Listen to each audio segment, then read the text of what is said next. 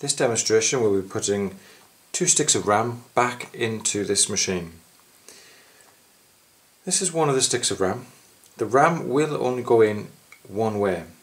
If you notice along this edge where the pins are, gold pins, is a little groove. That groove is not halfway along that board, it's slightly off center. So you do have to line that groove up with a little groove that's in the middle of the slot. Okay, so I'm going to put this RAM stick in the left handmost slot. I'm going to put this back edge in first here, line it up, and then I'm going to line the front edge up. Okay, finally, with a little bit of force, push down at both edges so that it clicks into position.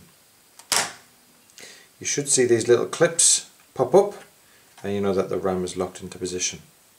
Now because this machine has 2 sticks of RAM, I'm going to install the other piece.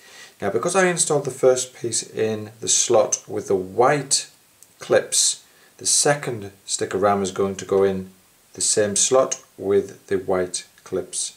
So just in the same manner, line up the back end first, drop the front end in, and then push and lock it into place. And that's it, done.